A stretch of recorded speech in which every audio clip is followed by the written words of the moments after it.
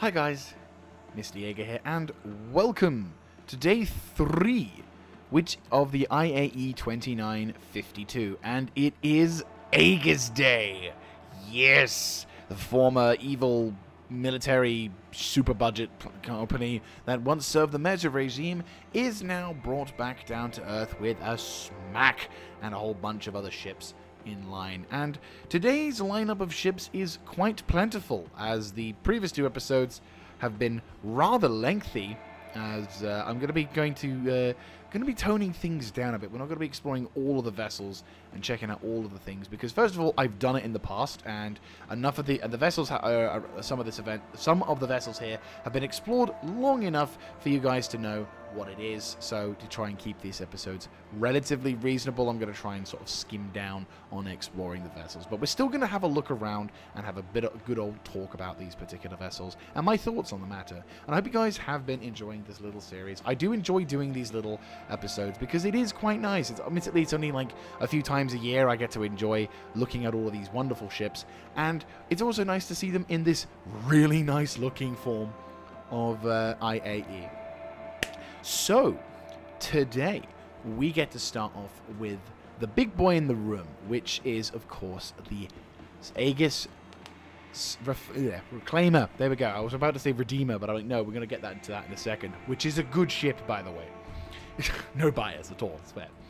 So we're finally shedding ourselves of the shitty civilianness of Origin Jump Works, and we are entering into the militaristic style vessels of Aegis Dynamics. Now, overall, I would say Aegis Dynamics is, in my personal opinion, a pretty alright company. Like, I wouldn't say they're my favorite, but they do have some very good ships, one of which, of course, being the best starter ship in the game, and potentially, I may have to add, until this patch, which will be interesting. But rather than to hark on about something, let's get started immediately by talking about the Saber. So the Saber is a combat space superiority fighter. It's a bit, it's basically a bit more of a medium fighter, more of a hit and run fighter than its more famous counterpart, which is of course the Gladius. So the Gladius, of course, is the famous light fighter, which we'll be seeing in as well today. But in the initial frontal area, the Aegis Dynamics Saber is our main port of call, and it is a rather glorious looking ship.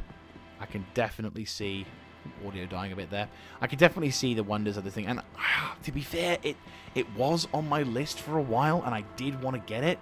And maybe in the future I might want to get it again, because it is a very nice looking vessel, but I can't honestly say it's... The desire has definitely gone to trying to get as many single seat fighters as possible, and I've been kind of leaning more towards sort of more industrial vessels. But still, this is a very nice looking ship. In terms of weaponry, it is equipped with... I've got the page up and everything. I'm that advanced. Four size 3 Panther repeaters, which, yep, and a couple, and two size 4 missile racks with 2 size 3 missiles known as Arrestor 3s and 2 Thunderbolt 3s available. This ship does not have any kind of stowage or anything like that. Well, Stowage it does apparently have 25k SU storage on the outside, as well as a dedicated gun rack, similar to the Gladius, which, if we can find where we can store such things, I think, there it is. So we open that out, and there you go. So there's the options for storing the weapons, the stowage, all sorts of wondrous things. So for any solo pilot out there wanting to make a name for themselves, do a bit of exploring, this ship will do you fine, but probably not for long. Like, you probably need to be next to a carrier or something like that. So if your ship is ever shot down, or you're stuck on a planet and you can't get off, then there you go. But apart from that, nothing too snazzy. And then you've got this Saber Comet, which, apart from a different skin, is actually kind of worse. And that comes from an experienced pilot. I had a friend who is a major Saber fan, and he says from the horse's mouth that this version is just a shitter version of the Saber. It's got more components aimed for stealth. It's meant to be very much like trying to use EMPs and close-range weaponries. And I could tell that this weapon, which is the shotgun variant of any kind of thing, that yes, I will concur with his opinion. Apart from having a different kind of cockpit window tint, and again, the different skins, this is just a kind of worser form of Saber, because it's mainly designed as kind of a stealth fighter, rather than an actual dedicated hit-and-run fighter that its original counterpart does kind of go with. So, yeah, a bit of a thing. And then, of course, in the center of the room, we are greeted with a hell of a sight, which is, of course, the Aegis Dynamics Reclaimer, which is, at the moment, a bit of a celebrity. It's kind of had its form put back into it, because originally when the ship came out, it was listed as the largest ship, flyable ship, in Star Citizen, and you can see why. Like, its design is beautiful, it looks stunning, and this is the kind of thing that makes me a weird person, because this kind of design, this really bulky, mechanical, industrial kind of design that has no desire to try and look at all pretty, oh, handy, is just, I love it. I absolutely love it. And we're just going to have, we will explore this vessel, because I do like this vessel. No, I'm trying to remember, trying to remember how to get back up onto this ship. How do you get back up onto the ship? Because there's like a thing you press, and you can... There's a button somewhere on here that you press, because someone's able to get off. Hello. It's basically a sort of how to get on. How does one do this? Because I remember someone doing this at one point, and you can actually... Oh, there we go. We did it. Right, so I'm actually getting teleported. Well, teleported. Oh, God. Move. Oh god, oh god, oh god. Yeah, and I'm alive. Oh, Jesus God, Emperor. That was close. So yes, this is the Reclaimer, and as you can see, in comparison to yesterday when we had that wonderful image of the very much refined and snazzy version of the... Oh, nice engineering station. Of the 890 jump. This vessel is completely opposite to that, which is wonderful. So the Reclaimer is, for those who don't know, a salvage ship. This vessel is designed purely to go about and grab as much shit in the universe, and eventually this vessel will be having quite a bit of use. It is already quite famous. Well, it was already famous originally because it was the largest ship in the flyable ship in the game, with its own capacity to doing stuff. Unfortunately, salvage mechanics being what they were, meant that it was very much not. Sadly, because the salvage mechanics are now only a thing that are coming in the next patch, and unfortunately, it's quite a low level of salvage in comparison. We're not probably going to see that much in terms of usage for the Reclaimer. However, the ship has kind of become a bit more of a celebrity, because there's a number of missions now that involve the Reclaimer. The first mission, of course, is the Ninetales mission, where you are sent into the verse to try and reclaim some data that was stolen by the thing. And you've got some remote turrets that the crew can man to save the ship, or not, depending on their mindset. There's a couple of ladders and stuff. This also has a very long ladder. Very long ladder, but it does look pretty cool. We're just going to climb our way up, because I don't really trust elevators in ships, at least not the small ones. Big ones are a little bit more okay, but this one's a bit there. So as we go up into the higher elevator, this ship was big. This ship was very big, and for some reason I've taken damage, because of course I have. There's a grav generator, and we're now in the crew habitation quarters slash turret access as well. And there's the lift that takes us up, or takes us down to the bridge. And this is the drone room, where there are various drones that are constructed or maintained, that the controllers can basically send down to help with excavation, which is pretty nice. But we are still working our way towards the habitation zone. Here is a little offshoot engineering point. But the thing that you will see about this particular vessel is the alien vibe you get.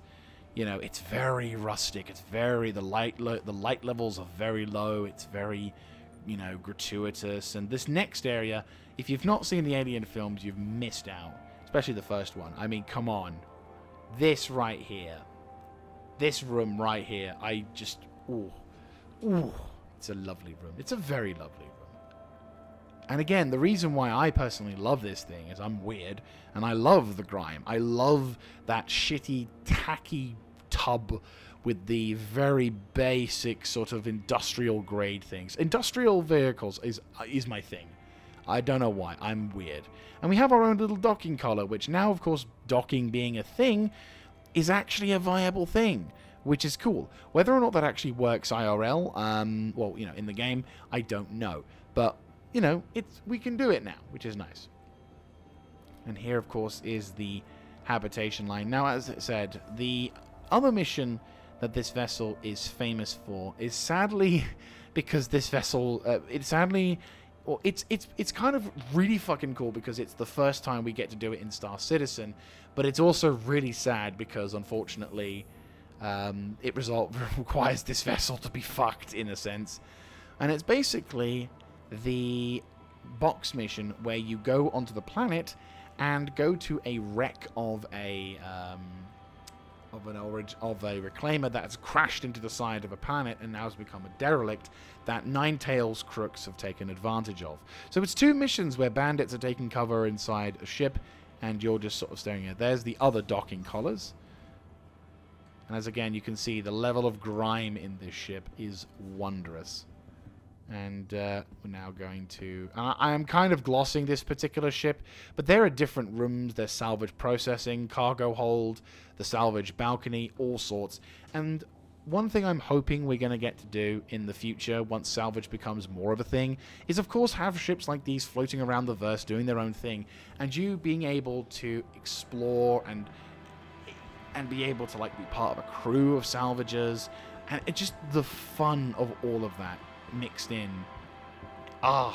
It's one of those again, it's one of those games where I'm kind of one of those freaks who just loves the most mundane shit when it comes to some games, because just flying around the verse and being able to like salvage ships, gather the materials, build up a little bit of a repertoire, turn them, refine them and all that jazz, that to me it just sounds awesome. And to just to sort of just imagine doing that with this thing. Ooh, definitely nice. Definitely nice. Though I'll have to see how I fare with the Vulcan. With the Vulture with Drake Interplanetary, because that's a ship I'll need to have a look at in the near future. So let's have a look. See whilst the text just decides to load. So at least I can see that I am there. Let's see if the other side is pretty good. There we go. Nope. No dice. Ooh, mystery time, isn't it wonderful? Now, I think I can roughly see what... oh, there we go. So, today what we're going to do is we're going to kind of go around the host. I think what I'll do is I'll probably go left to right, or should I go right to left? You know what, I'm going to go right to left this time, because I think I've been doing the left to rights last year, so I think I'm going to go right to left this year. So, we'll start with the Gladius and the Hammerhead, obviously, and then make our way towards the Avenger series before heading over to the Vanguard, then over to the Eclipse and the Vitali, and then finally we'll solve off with the Nautilus and the Vulcan. So without further ado, let's get cracking. So, we enter into the next room, and in this one, of course, houses a ship which requires practically no introduction, but I'll talk about it anyway. This is, of course, the Gladius. The Gladius is pretty much the everyman's fighter. It's been in the game for quite some time, and virtually every PvPer in Star Citizen has used this ship, or has faced against this ship in combat. It's one of the more famous vessels in Star Citizen. I think it's one of the ones that you see often inside the UAE's fleet. And it definitely shows quite a strong... has definitely got quite a strong presence in any particular case, despite being such a light fighter. It is considered a light fighter, due to the fact that it's, well, obviously its size and its design make it very nimble and quick to do stuff, but obviously its loadout, its frame and shielding can't hold out forever, and if you get a good solid hit on it, it will explode. Now, I'll tell you first and foremost, I'm not a PvPer pilot. I'm primarily PvE. I've done a couple of bits of PvP, but I'm by no means skilled in that particular regard. So I cannot say for certain in terms of like, oh my god, this thing's the worst bloody PvP ship of the game and there are so many better, or oh, this thing's amazing, blah blah blah. I can only sort of talk about my experiences with this ship, which is I did own this ship for a limited amount of time, but again, this was just as when I was sort of getting into the mood more for heavier ships and more industrial ships. But in terms of enjoyment factor, this thing is a pretty nifty vessel. It's armed with, if we go to the page, 1 Mantis size 3, 2 size 3 Panther repeaters, which look more like size 2, so probably going to be along those lines. We've got a couple of missile racks, which, yep, there they are, which house a couple of size 2 Ignite 2s and a couple of size 3 Arrester 3s, which makes, yep, matches that perfectly. So this might be a size 3 Panther repeater, which more looks like a size 2, to be fair. But still, this vessel has a pretty impressive packing out. And again, size 3 is nothing to laugh at, most certainly. But again, it's a light fighter frame. It doesn't really have the heavy punching power, but it's nimble and fast and effective. Though again, the thing I mentioned in yesterday's episode about the flight mechanics changing in the near future, that is going to make things very interesting if it does affect the flying mechanics as much as I think it will. It may make the vessel even more impressive, but it may also make it less impressive. We will see. So this is the Valiant edition, and as you can see, everyone's practically stripped all of the things. There are, of course, the components. There are different types of weapons and loadouts. Now, in terms of weapons, in terms of ship characteristics, the Aegis Valiant, if you were, is not actually, there's not really that much difference. I think the only difference is just the weapon loadout is slightly different. So obviously, instead of having a Gatling gun, it's a repeater. You've got some, oh, what are those things called? I think they're just normal laser cannons. You've got some size, we've got 4 size 1 missiles on the end, and you've got a size 3 Nov PS3. Well, we'll go with that, Nov PS3. And the main reason for this particular vessel is that it's actually built in memoriam to a pilot by Condi Hillard for being the first human to defeat a Vandal in combat. So there you go. The Gladius was the first vessel of the human race to knock out a Vandal vessel in space combat, which is pretty nice. So bully for them in that respect. Now here is a ship that I think personally, again, almost needs no introduction, but I also think this vessel is also possibly one of the first real multi-crew style ships in Star Citizen. Of course, it is the Hammerhead. It's very distinctive gunboat level of design makes it quite a fun vessel to fly in. And having been on the Hammerhead and partaken in some gunner ops, it's absolutely hilarious to fly around in. It's brilliant. Now, I said, this was one of the first ships I would personally say that made multi-crew a thing, because prior to the release of the Hammerhead, there wasn't really a lot of ships that you could say, oh yeah, this is definitely a multi-crew style ship. I mean, the Caterpillar is the only thing that comes to mind that really says multi-crew, but that's not because of fun, that's more because of mandatory nature in that regard. So it does, of course, mean that, you know, with its multiple turrets and multiple guns, which I will say it's definitely armed to the teeth in that regard. You've got some, and all of the turrets, of course, and all the turrets it has, it's got 6 size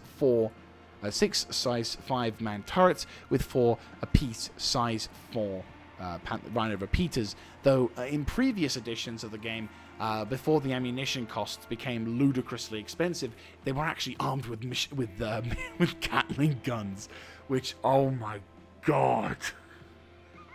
You know the attrition monstrosity on the top of the Buccaneer? Yeah, imagine 4 of those on this turret. Yeah, it was a nightmare. And again, if it's to any respectable pilot who has one of these things, you can upgrade them.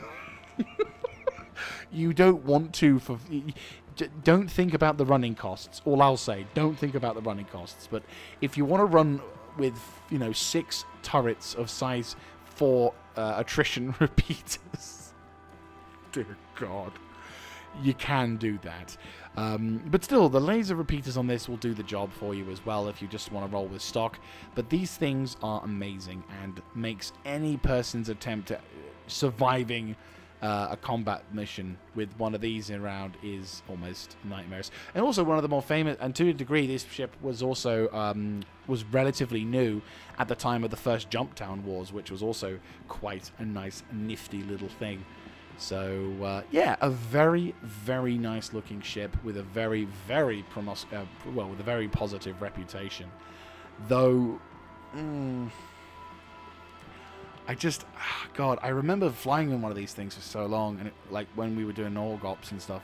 And again, being the gunner on one of those things, the thing about the multi-crew gameplay is that the Hammerhead gives players the ability to have that full aspect of function, interactivity with their environment. And I'm really looking forward to seeing what future editions of Star Citizen's multi-crew gameplay can do to make this vessel even more awesome than it was before. The other thing I like about it, and this is more of a personal thing, is in the pilot's area, or in the bridge, obviously around here, the pilot gets to have a full 180 degree 180 degree view to us, and a 90 degree view downwards as well, so you can actually see the ground below you, and you can actually even stand on the glass. And I have to admit, since playing Halo Wars and seeing that, and then seeing that thing in the Hammerhead, I really wanted to have a glass floor bridge in Star Citizen again, just so you can have your ship looking down on the planet and being like, yep, even if it's immensely impractical. Just walking my way from one side of the room to the other, and I came across this really nice holographic display of a C2 being chased by a crew, which is, I'm guessing, is the new, the Corsair, and being chased by a Saber of all things as well. No, wait, hang on. It's the fucking Scorpius. Oh, you. The X-Wing, effectively. So basically a C2 Hercules being chased by a Corsair and an X-Wing. That's hilarious. That is cool. That is seriously cool, though. And it's just a little tiny thing that you wouldn't even notice. You could be walking along and you wouldn't even notice it. But it's nice to see. I appreciate your work, whoever did this, and I hope that whoever did do this gets a good pat on the back and says, yeah, you've done a good job. I would say you've done a good job. So, let us continue on to the Room of Legend. Well, I say legend. It's a legendarily good starter ship. This person's walking really slow. Oh, he's gone. He's faded out of reality. And here we are. So this room, of course, has a number of ships that need no... Well, okay, I keep saying need no introduction, but I will... Screw it. We'll go with these introductions, because otherwise you'll have just stare at me like, what the fuck are you talking about? So, of course, we have... In this room, we have the Avenger Titan series, which, of course, is which is labeled as the best starter ship in the game. Which, of course, it pretty much is, isn't it? But then again, since Aegis... Interplanetary have decided to come along and say hi, we've had that particular chain of thought interrupted somewhat. So what exactly makes the Avenger Titan so popular? What made this ship the ship that everyone says is, why everyone loves this ship? Why do I have one still in my inventory, my ship hangar? Why do I feel that this vessel is just perfect for most approaches? Well, there's a few reasons why why many players would recommend this ship to newer players of Star Citizen. And that's because it's the perfect starter ship. It's the ship that players can easily understand how it works, what it can do, and it gives the best broad option for getting you started in Star Citizen. So, a few things to sort of highlight. First of all, you've got a good mixture of weaponry. You've got the size 4 Gatling laser. Gatling laser. Yes, that's a laser, Mr. Jaeger. Sorry. You've got a size 3 gimbaled, but you can turn into a size 4 fixed Gatling gun, which is wondrous, or the Mantis GT220 if you're that fussed about names. And then you've got some size 2 Panther repeaters, or Badger repeaters, which are on a size 3 gimbal. So once again, take away the gimbal, you got yourself some size 3 repeaters or whatever weapons you want to have. So first of all, you're being given an opportunity to learn how to play the game with ease because you've got 2 gimbal-assisted weapons, which makes shooting in space a lot easier for those who are not so familiar with how space combat works in Star Citizen. And then you've got additions of 4 missiles, which is, of course, the Ignite 2s, which are size 2 missiles. So you've got 4 missiles in total, giving you that additional level of control and in sort of understanding of how to do combat. And like, okay, now you have missiles, so it's all, again, it's all in a nice, neat little package. Second of all, the big winner in my eye about when it comes to vessels like this is, of course, the cargo bay.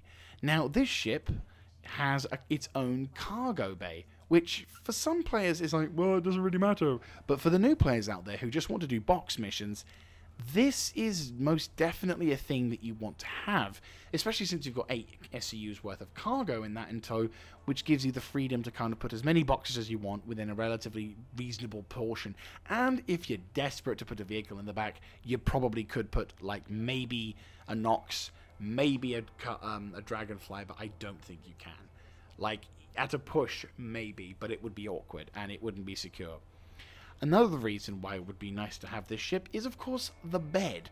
The ability to log out in Star Citizen wherever you land is a pretty unique option and does work. From my previous experiences, I thought you couldn't get it to work, but no, in fact, it does work, giving you that total freedom to enjoy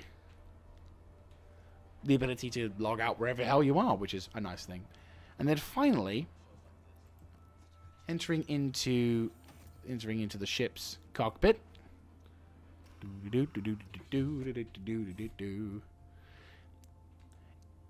The other unique thing as well is that apart from it passing the test, well, almost passing the test of the MFDs and whatnot, it also gives you a beautiful view of the upper area, completely uninterrupted, and it's like a plane. So if you're not too familiar with how ships handle in Star Citizen, you are at least given the benefit of knowing that, well, this ship looks more like a plane, so I know where to land, and how to do all these little things.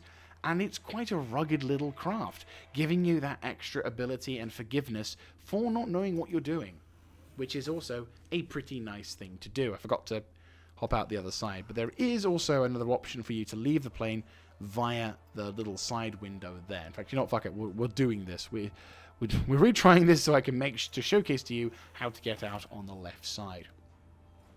Now, as stated, this vessel is, at the moment, still the king, because I don't think we've quite gotten there yet. Right, there it is. There we go. So we haven't quite gotten there yet, and I don't think, and to be fair, since this is still during the event, I don't know if the cutter is really going to take the crown just yet from the Titan Avenger for the best starter ship in the game. And to a degree, the Avenger Titan still has the advantage in 2, well, maybe 3 aspects towards the cutter, which the first of which is firepower. The cutter only has size 1 lasers, which makes it incredibly difficult for it to do anything effective in combat, whereas this thing has size 3 and can be upgraded to size 4 main weapons or size 3 fixed weapons, or just with what they've got. you've also got the aerodynamics of a plane, which does help a lot in both Atmo and in space, though it doesn't have VTOL capacity, which again, future flying update may affect in the future. And second and third of all, of course, it is a more durable aircraft. It does have a bit more of a capacity to take a punch. It does have some slightly better shields, and it is slightly bigger, so it does give that sense. But then again, despite its bigness and size, it's a little bit cramped, so who knows? So, what are the other variants of the vessel? Why do we have multiple Titan Avengers in here? Well, they're not Titan Avengers. This one, for example, is the Stalker pattern, which is the bounty hunting option. So, instead of having a cargo bay filled with emptiness, you've instead got a cargo bay filled with pods that allow criminals to have a nice old snooze before they're taken to prison. And then, of course, you've got the not the Stalker, I want to say Warlock. So the Titan Warlock, which is the EMP version of the ship, which, of course, is a nice treat for anyone who wants to figure out why their computer isn't working. Oh, it's because the knobhead in the Warlock flew by and decided to activate it. And it has a really unique internal system in tow, which, yeah, that's pretty cool. And then finally, we have the... Which version is this? Titan Renegade, which is the kind of up-armored, slightly more police version of the ship, which sadly has not got a good paint scheme to it. But this is the more advocacy-style police vessel that you would receive. You may be more combat-orientated. You've got some tarantulas instead of guns in there. You've still got the Gatling thing, still gimbaled, mind you, but still. Again, not really a huge difference between the Renegade and the... like, it's got different missiles, different components, but there's no real difference, finger quote, like, for example, the Warlock and the Stalker patterns. But still, it is a Titan Avenger. That is what makes everyone loves it. And at this moment in time, it is still the king of the roost when it comes to starter ships. However, since the cutter has entered the scene... Only time will tell whether the ship will finally be knocked off its pedestal by a much cheaper alternative, or if it's just going to simply be the, well, you get the cutter first, then you get the Titan Avenger afterwards. Well, we will see. We will see. But now on to another vessel, which I own and love with all my heart. The Redeemer. The community-created vessel, which originally started its life out as a troop transport and then evolved into a gunship. And this thing looks gorgeous. It's got nice, funky-style engines on the side. It's got beautiful turrets, multiple turrets, which, depending on whether there is anyone in the bottom half of the ship, it actually is both controlled by the player or by its respective crew. We've also got some remote turrets at the top. We've got we've got a turret at the top. We've got a remote turret on the side, and we've got some additional weapons as well that will pop out and make anyone's day a bit of a rough one. It also has some pretty powerful cannon on the side, as you can see here, and also on the wing. So in terms of armaments, let's just showcase on the webpage what we got. So on the pilot weapons, we've got two C-88 cannons, which are these little wonders, followed by the M5, I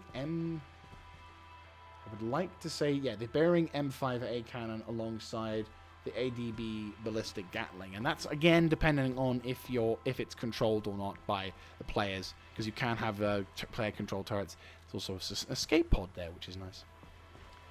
And then finally, you've got some turrets as well, which is the AD58B turrets, which, yeah, there's a fair amount. You've got a couple of turrets that will be able to be used by the players and do hella levels of damage. In terms of carry capacity, there's not really a lot. You have like 2 SCUs worth of storage, which is along here. So if you do have some cargo missions, there's where you can put your boxes. But this particular vessel is designed primarily for combat. This thing is pretty much, you go into the field, you drop in. Oh, finally, they've replaced the buttons again. Yeah, in previous patches, for some reason, the button to open and close the storage bay is, yeah, they weren't open. And that is indeed all loose food in there, which when you start the game off, when you load the ship in for the first time, all this free food is yours, as well as drinks, which is hilarious. But no, so the way that the ship is designed is it's cut off into 2 points. You've got the wardrobes, the crew compartments, and everything else, which also act as escape pods. And you've got the ship showering components, as well as the shitter and everything else like that. You know, usual on-duty forms. So there's a rich. Hey, look, it's a concierge member. Screaming of narcissism. And then here, over here, is the upper deck. Now, technically speaking, I did say that this ship started its life out as a troop transport. And it did. And, of course, it turned into a gunship, which, again, it has. But you could, at a push, put a small fire team's element squad inside this position, because there are multiple seats for them, as well as the crew could also act as a fire team, depending on what kind of op you're running, which is kind of nice. So along the sides here, we get access, and someone's very dutifully demonstrating will be demonstrating the, thank you very much, sir. Again, it's always the core pose. Demonstrating the remote activated turrets on the side there. And there is, of course, the 2 manned turrets, one being here that you can access via there, and one turret at the back, which the turret located there will take you to the turret on the bottom. The turret located here will take you to the turret on the top. So you have a nice little choice of which one you want to work with. And then, of course, if you wish to man into the center, this lovely thing. And there you go. So as you can see, we've got quite a nice view, and I've taken this thing into combat a few times, and it's been proven to be quite a useful ship, especially if you're doing like bounty hunting missions. I think that this ship is perfect for bounty hunting missions, because it basically gives you the freedom to do some hella levels of damage towards any vessels. And again, if you've got some friends who want to man the other turrets as well, the cannons on the side the cannons in the turrets are extremely lethal. Those versions of Gatlings aren't that very common to sell, and are actually very potent Gatling weapons, which means they can do some significant damage. They'll send a lot of people to hell for what they'll be doing. But yeah, fun times. But for the pilot, in terms of maneuverability, it's not a dogfighter. Like, it is pretty much a forward-facing. You go into the thick of it, and you put a lot of your shields at the front to ensure that you do not die. But there are shield coverage around, I'd say 25% all round, so you can definitely sort of ensure a relatively, maximum level of protection. And again, you've got some remote turrets as well, so if you're having any issues with bad guys, you can tell them to fuck off in a nice, glorious fashion. But still, the Redeemer, it is a gloriously gorgeous ship, and I very much look forward to playing with this ship more, going into the Pyro system, doing some much more in-depth bunker missions, all sorts. And it definitely will be in my library for many, many years. And I also got it for cheap as well, considering that the original price was around, I think it was like $250. Let me have a look at the pledge, because I got it when it was really cheap. Yeah, I got it around when it was £250 or dollars. Now it's $325. So I saved of $75 on a bundle, and I'm very happy about that. So yeah, very good ship. Heavy, maneuverability-wise not great, but its firepower more than makes up for its lack of being able to dodge. As we finish our journey with the Avenger Titans, we now go to another extremely popular and well-known ship in the Aegis dynamic fleet. I, of course, am talking about the Vanguard series.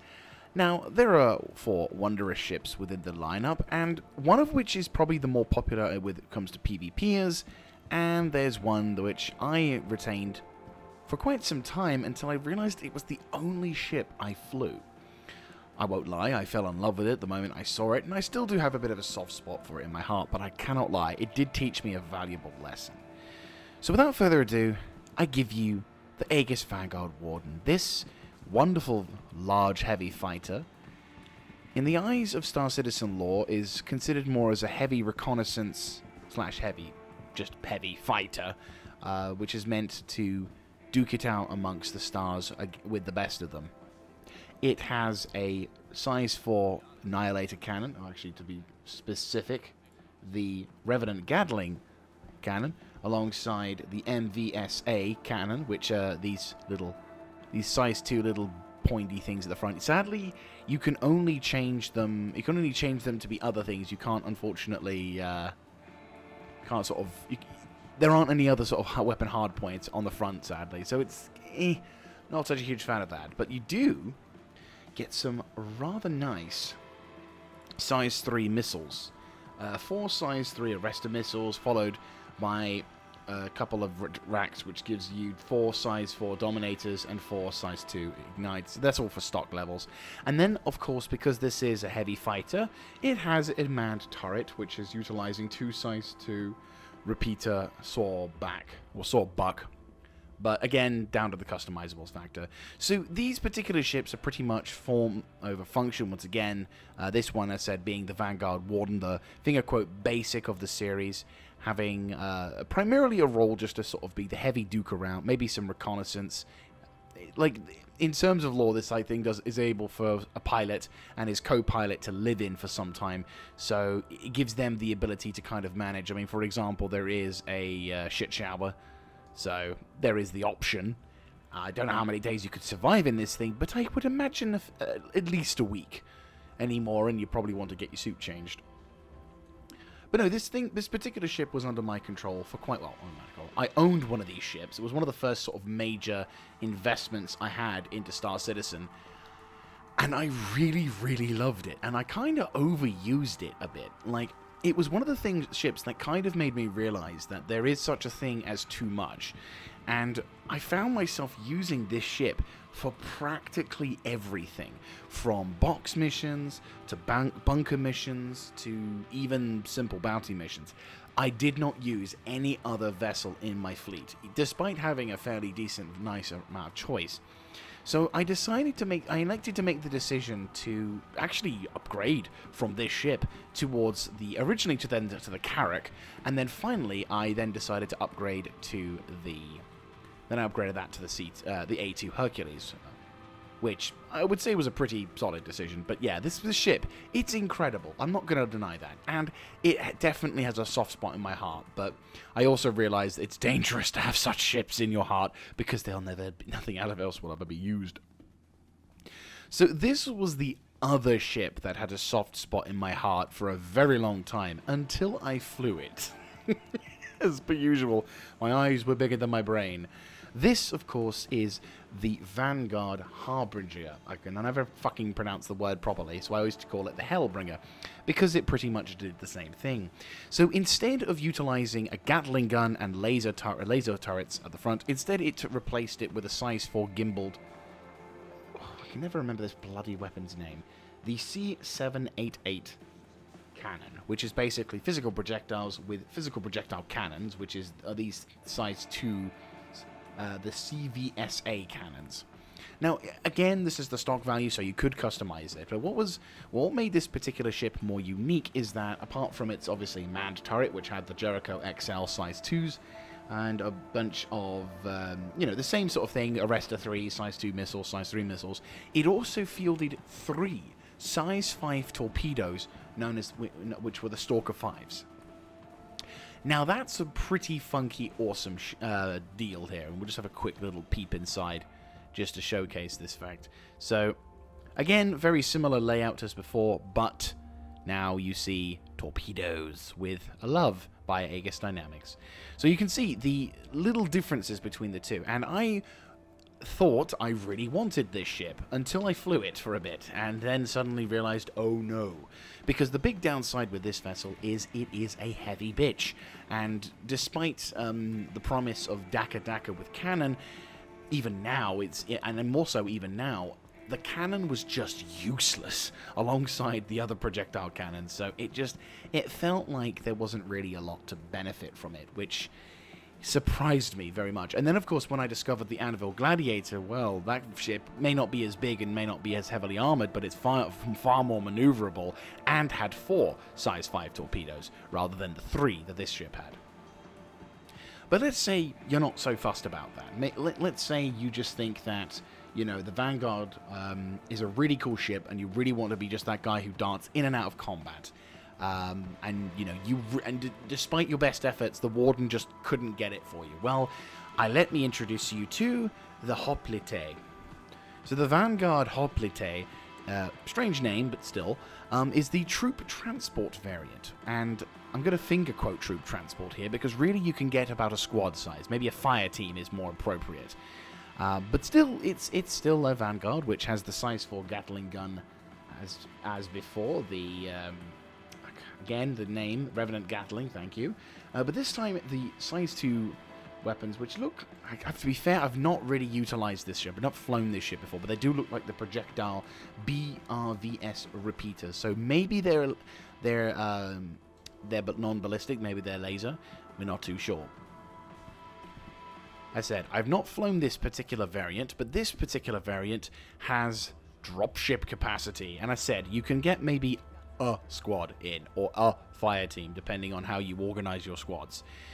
So it's not really that impressive, to be fair. But again, if you are a fan of the Vanguard series and you want to have yourself a little bit of a troop transport and you're not minding so much not being able to be quite so effective in combat, then the Hoplite is something for you. Now, we've gone with the bog standard, we've gone with the Taka Taka, and we've gone with the troop transport. Now let me show you probably the most popular version in terms of PvP, and probably, arguably, the best version of the ship in Star Citizen. And that is the Vanguard Sentinel. Now, the Vanguard Sentinel's main attraction is, well, apart from the fact that it comes with a size 4 attrition, which is a pretty fucking good thing. For those who don't play Star Citizen, the attritions are famed for having the ability to, instead of just overheating and, you know, stopping like most laser weapons, this one actually gets better damage the hotter it gets, which, big thumbs up. Anyone, any respective flyer out there, big thumbs up. So, you've got the size 4 attrition 4 repeaters, and then the guns above it are the ATVS repeaters. So once again, we've got some repeaters on repeaters, which is wonderful. And then we've got the usual missile rack. We've got the arresters, the size 2. But then we've got another thing, a size 4 EMP generator, which is fantastic. Someone had the bloody medical count here, GG. And also, it has the coolest looking interior out of all of the Vanguard series. Like, you've got this funky sort of display here, which I love. It's so cool.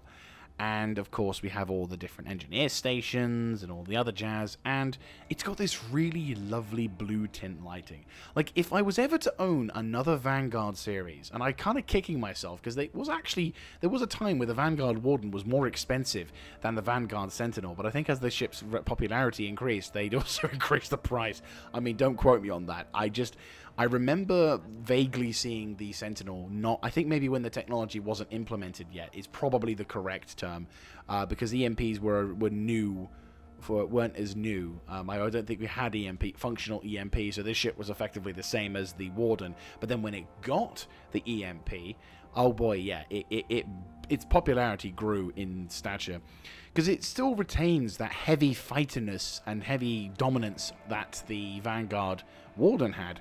But the size 4 EMP meant that now it could bugger over enemy vessels, and it also had a pretty okay turret as well. I mean, to be fair, I probably would replace the guns on that if I were a Daka PvPer, but maybe because I don't know a lot about PvPing in Star Citizen, maybe I don't know. But the attritions and everything else seems like a pretty solid deal, so I'll take it. But yeah, the Vanguard Sentinel is probably the only ship I would really consider purchasing again. If I was to get another Vanguard ship, that would be the one to grab. Warden is beautiful, don't get me wrong, it's lovely, but big but. The EMP is without a doubt the big attraction factor of that ship, without a doubt. So there you go, the Vanguard series, the heavy sluggers of Aegis Dynamics. And now we go on to ones which deploy possibly the largest of slammers inside Star Citizen. Well, that we can fly. As we enter the last room inside the showcases, before we hit the holodecks, I only have one real word to describe both of these vessels. Kazoom! Or bang, in other words. These particular vessels have possibly the most powerful weapons in Star Citizen at this moment in time. They're not easy to fire, for sure, but if they hit the target, there's a very, very, very good chance there's not going to be much left of said target when they go around for another crack. And that is, of course, that both of these vessels have size 9 torpedoes, the largest torpedo/weapon in the game that is available to the players. So first of all, let's look at the smaller but more cooler side of the ships in Aegis Dynamics, and probably, in my personal opinion, the coolest looking ship in the Aegis Dynamics fleet. And this, of course, is the Eclipse. The Eclipse is a dedicated stealth bomber torpedo ship. To be fair, I'm not entirely sure how I would have it. It's either stealth fighter, stealth bomber, stealth ship. I kind of like the concept of stealth bomber just because it looks so much like the B-2 and the F-1117. But details. Of course, the main fun about this particular ship is, of course, that this vessel has 3 size 9 torpedoes tucked in to this underbelly, and that's it. There's not really a lot to defend when it comes to this vessel. Well, this vessel is very much a case of if you get spotted, you die. And I have flown this vessel like twice, and on both occasions I was spotted, and on very much as soon as I was spotted on said both occasions, I died. It was really bad. Though this ship does have a very nice cockpit. I've been not doing so well with the whole not sharing so much in the cockpits, but this one is pretty cool. The whole thing kind of just here we go. You do have a very nice display, which is pretty cool. I don't think I would ever use this I don't think I'd ever purchase this kind of ship, because while, you know, it's cool, it at the same time, yeah, it's not quite the same. Though, do I have... No, there should be a button that allows me to,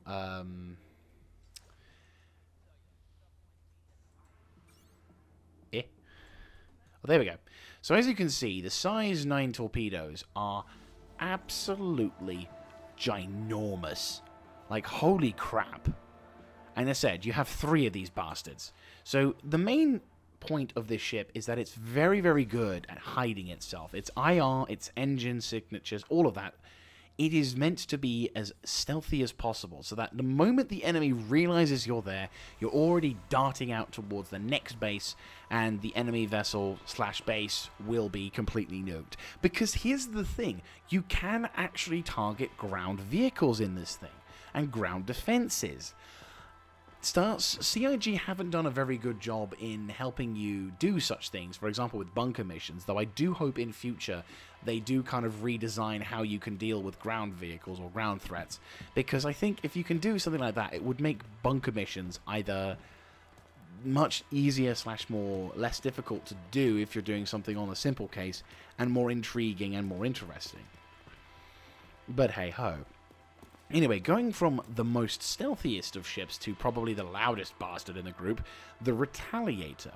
Now, the interesting thing about the Retaliator is it's more, and I would say it's a dedicated bomber, though to be fair, this ship is also planned to be one of the ships that has like kind of very modular internal organs.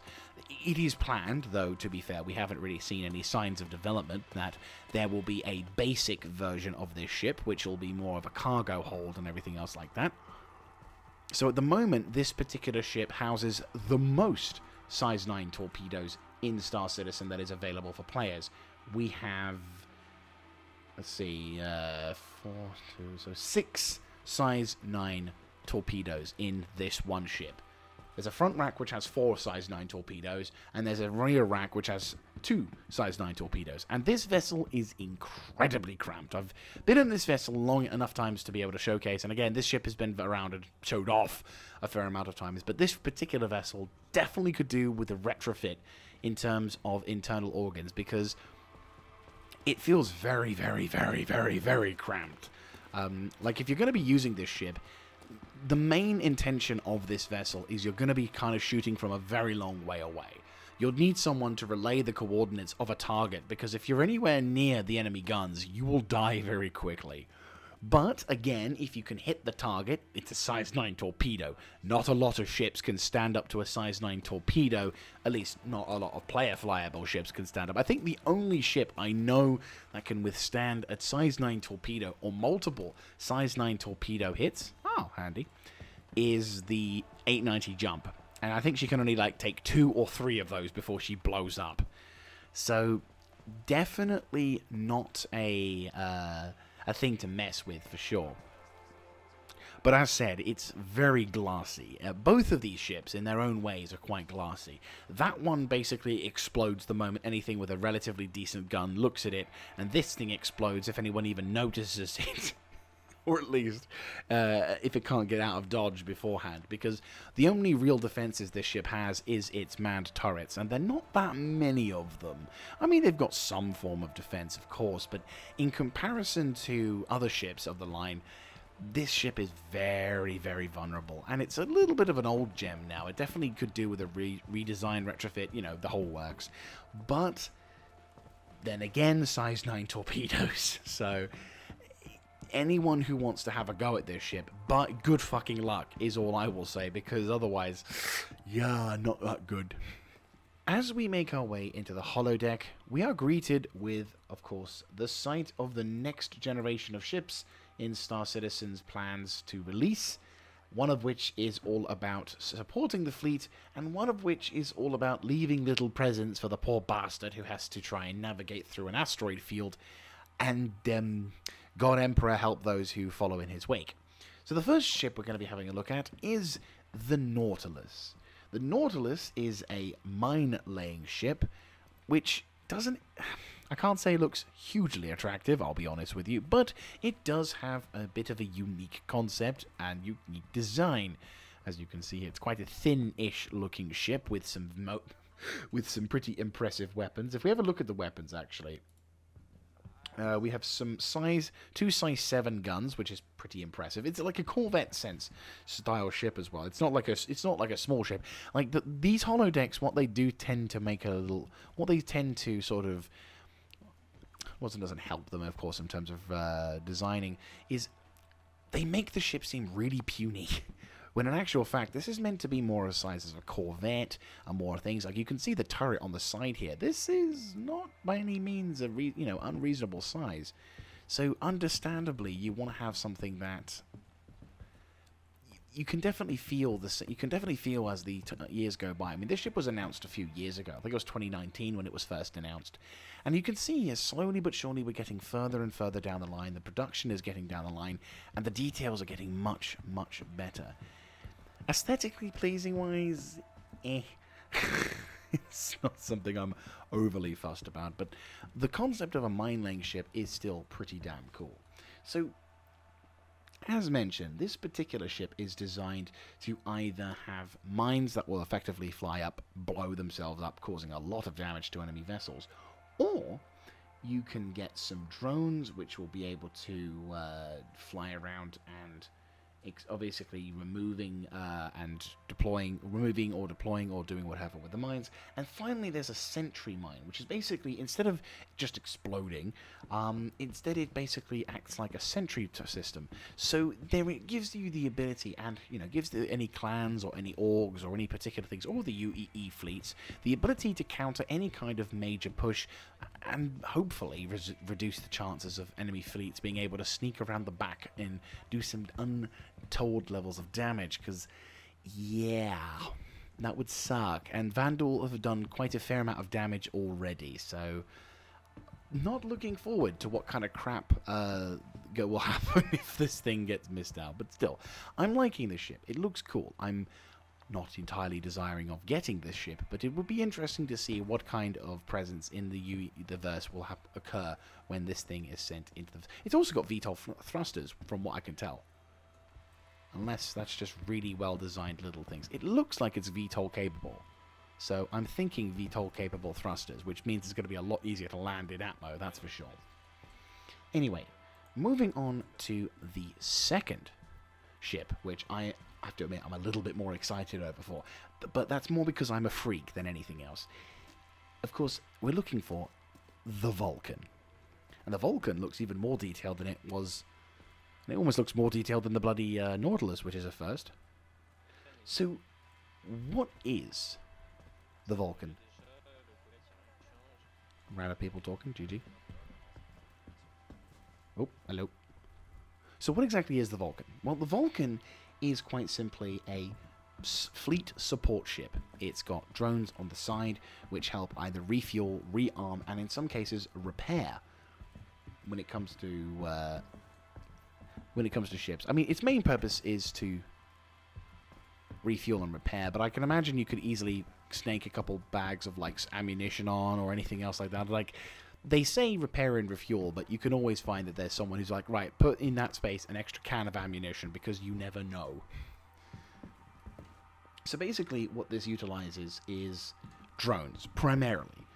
Listing on the website, which I'm once again referencing from Tool's website here, basically it utilizes 4 barge drones that can hold fuel, that can hold small amounts of fuel, ammo, for friendly ships, or repair them with built-in tools.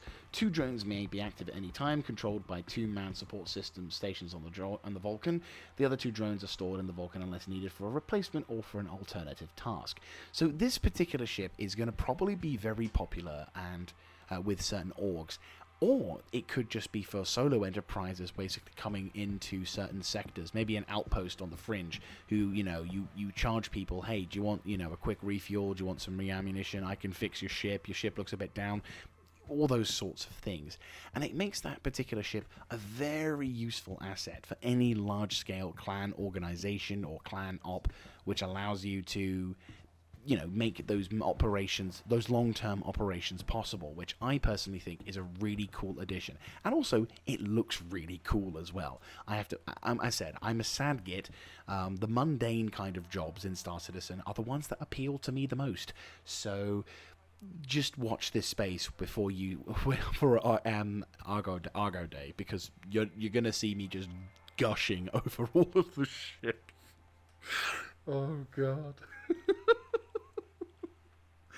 But yeah, so this really cool looking ship is something that I'm very much keen on seeing in near the future, and I'm really hoping we get to see more ships of this kind. Like Star Citizen, I know it's a lot about just adventure and fighting in space and doing all the most exciting things, but sometimes some of the best things I've been able to do in Star Citizen is the most mundane of things. Flying through a refinery, going into a trader's post, learning how to mine effectively. All of these little tiny things that, in the grand scheme of things, it's just mundane, but it really is exciting to do it in the Star Citizen setting, which is why I'm so keen for 318, because I want to be that boring sod who loads ships all day with his mule, because that's cool. It's a spaceship. It's still exciting. No, I'm not a sad git. Shut up.